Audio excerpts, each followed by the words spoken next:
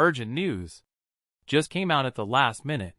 Fans react with this information, which came out now.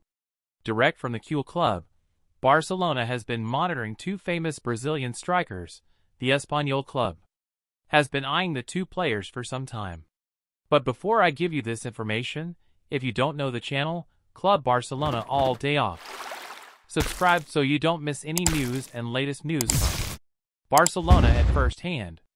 And don't forget to leave your like on this video so that you stop receiving all the information from YouTube firsthand.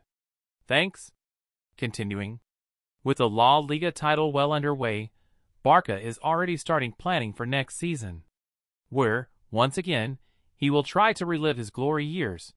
However, for that to happen, the Catalan team will need reinforcements, considering that its squad, when compared to Champions League teams, it seems to be a notch below.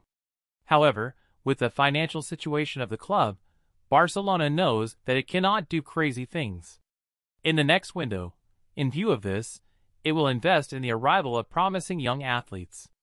Thus, as reported by Goal.com, Barcelona has been looking closely at Brazilian football, having even two targets in mind.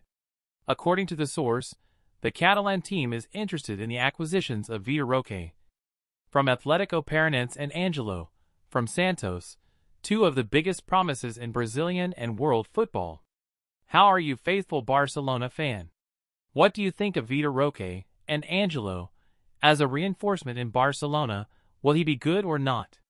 Leave your opinion in the comments, because your opinion is very important for the best of Catalonia. And attentive, because at any time I will update you with more information.